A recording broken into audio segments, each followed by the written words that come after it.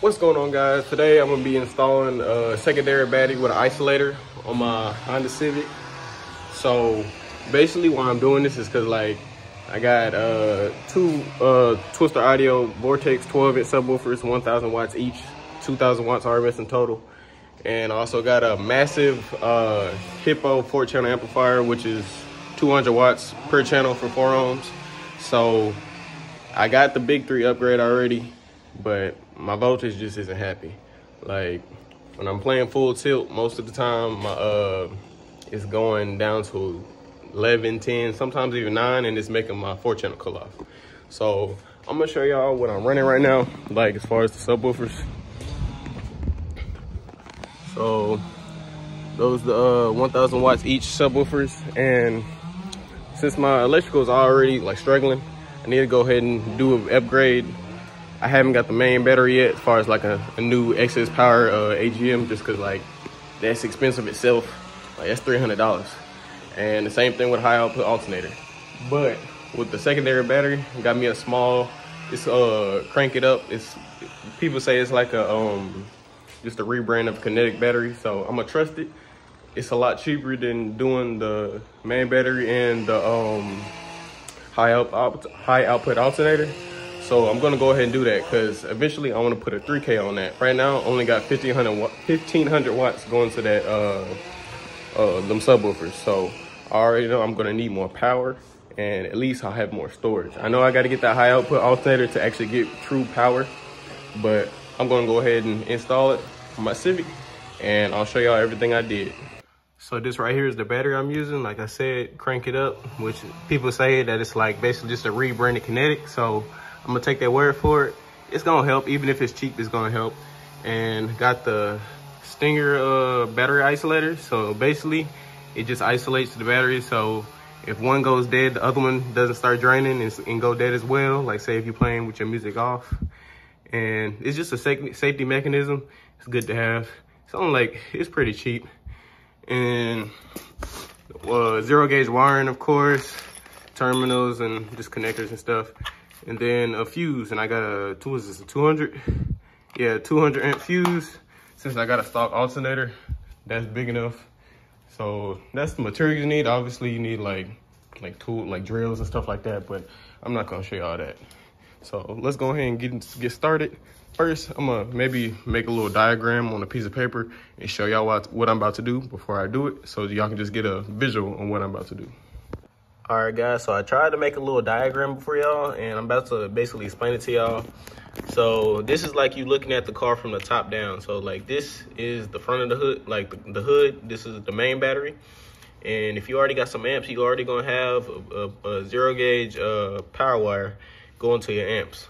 So what you're gonna do is you're gonna be plugged up to your amps. You're gonna unplug it from your amp and plug it into one side of the isolator. This right here is like the isolator. It's gonna have, I'll just show you on this.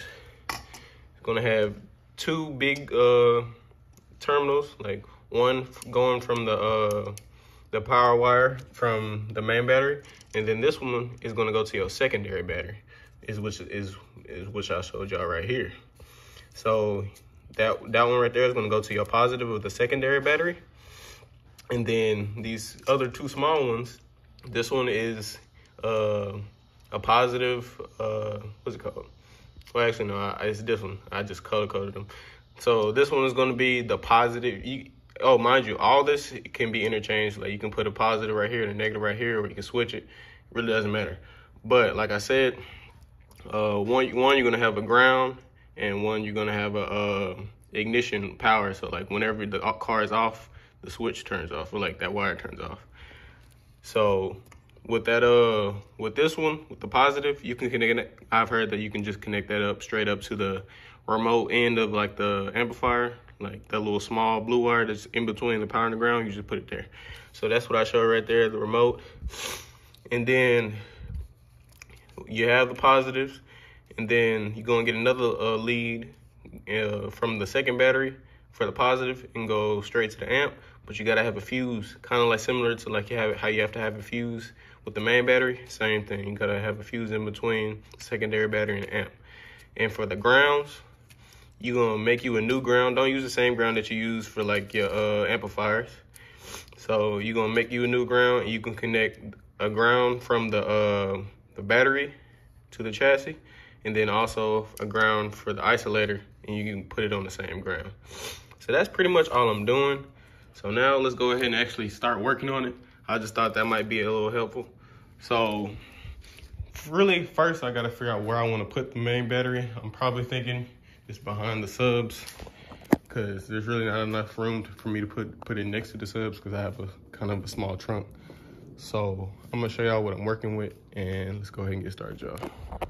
And make sure to, before y'all start doing any kind of disconnecting or anything like that, go ahead and unplug your battery, because since you're working with electrical, you don't want to electrocute yourself, you don't want to burn your car down, all that. It's just safe just to disconnect your battery. So I'm gonna do that first. All right, guys, so don't talk about my wiring. I had different amps, and I had cut the cords, and the cords weren't long enough for this longer amp, so it's just cords everywhere. But this is where I'm thinking I'm gonna put the battery, because if I put it right there, if I put it in the middle, it's gonna be hitting this when I close the trunk. And if I put it over here, actually I could put it right there. I'm still debating where's the best spot.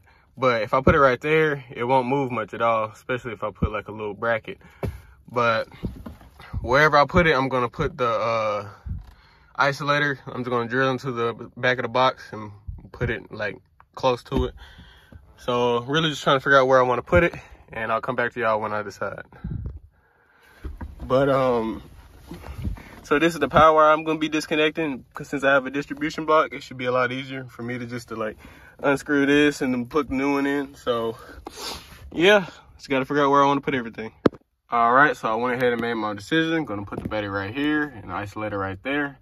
So before I start plugging stuff in, the first thing I'm gonna do is try to make me a new ground. So what I think I gotta do is take this lower part of the seat out.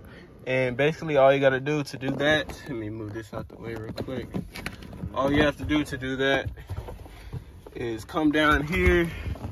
I believe it'll be a 10mm bolt, and it's just one bolt, and then this is just held on by a clip, and it should just be able to come up like that. So I'm gonna go ahead and find that bolt, and then take this off and go ahead and start finding my ground. All right, guys, I did a little bit of tidying up while I was here. Might as well, so y'all don't talk about my wiring. I know it's still not perfect, but it's better than it was. So what I just did is, this was the power wire from the main battery. Went ahead and disconnected that, and I'm just gonna go ahead and put the ring terminal on. Then I'm gonna go to the making that new ground. But one thing you gotta have, if you making like 0 gauge terminals, you cannot crimp with like a regular like crimper, or like some pliers or something. You need a hydraulic crimper, and I learned that fast. You can get I got this one off of Harbor Freight for like $60. It's expensive, but it's worth it, because you ain't gonna be able to crimp that yourself. I thought I was gonna be able to bare-handed, but like just bare strength it, you can't do it. You gotta get one of these. So I'm gonna go ahead and do that, go to the ground, and then worry about connecting all that together. All right, guys, so I'm going ahead and cutting the wire. For whatever reason, that wire cutter that I got said it worked for 0 gauge, but it did not. So I went ahead and ordered one off of Amazon. Hopefully it comes tonight. I got one of those ones that come in from 5 to 10 p.m., whatever, because I got to go to work tomorrow. But anyways, I already went ahead and cut the cord that I need. So this is from the main battery that'll go in like there, like I said. Then I got cut this one. This goes from here to the positive end. And then, let's see, where's... I got so many cords, I don't know which one is which. And then this one goes, again, from the positive to here. And then the last one I got, it's in my ground, but like obviously it's red. I didn't have more gauge. I mean, like black 0 gauge. So I'm using the same wire. I just got to make sure I don't get confused. And then this one is going from negative. Then pull the seat up real quick. And I'm going to make a new ground right here, right next to these other ones.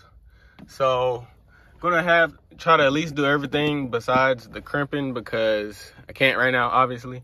So won't be able to finish until I get that. But I'm gonna go ahead and make this ground so it'll be ready. So whenever I do get the crimper tool, all the stuff will be crimped, and all I have to do is just plug everything in.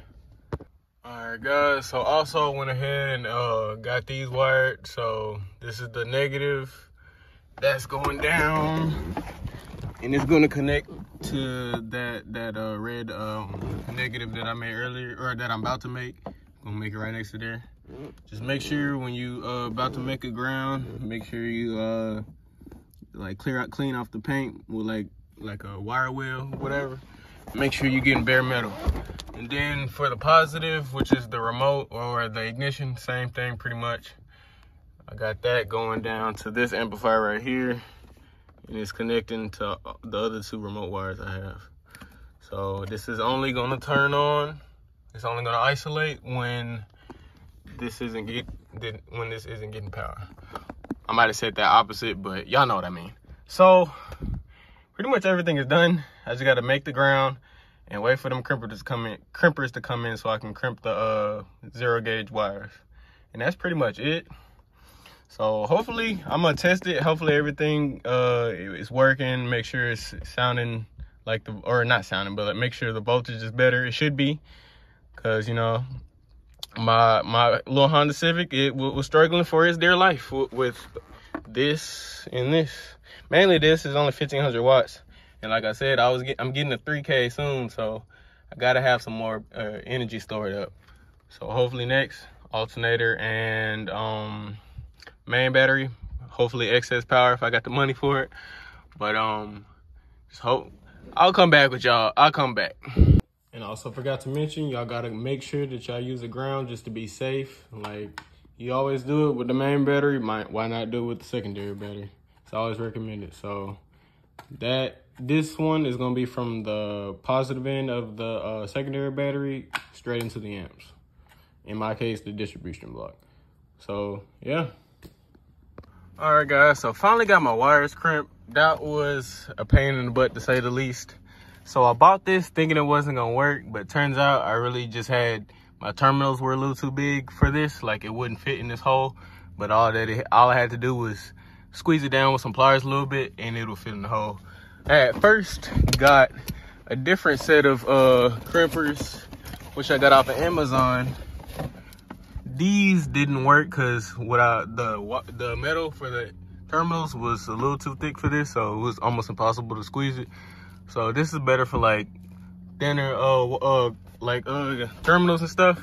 But got all that situated, so now all I gotta do is connect all the wires and put a bracket so this isn't running around every time I drive. And so yeah, I'm gonna get back to y'all once I hook up everything up, and then I'm gonna show y'all what I did. So let's get into it. Although it looks very ugly, I finished, y'all. So main wire to this side of the isolator, and then the other side to the positive, and then you got another positive going with a fuse all the way to the amps, which in my case I have a distributor block. And then you just got to have a ground right there, and also have a ground from that isolator. And I got both of them going to this right here. And last cord is the remote wire that I got connected to this amp right here into the remote right there. So it looks done. I got these brackets to hold them in, and then I just screwed these on the back of the box. So that's really about it.